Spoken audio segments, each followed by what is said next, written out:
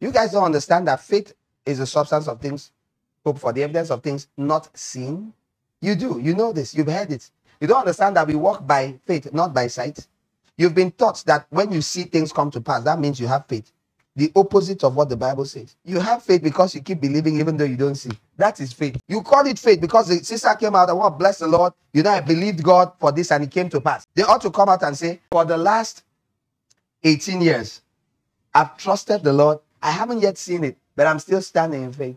I just want you all to bless the Lord with me for giving me the strength to continue carrying on in spite of it. That's a testimony of faith. Shadrach, Meshach, and Abednego told you clearly. They said, if God saves us, if he does not, we won't bow. They are men of faith, not because they went into fire and came out unscathed. They are men of faith because they're willing to go into the fire, even if God did not show up. They believe God's word that if you trust in him, you're like Mount Zion, you don't allow anything move you.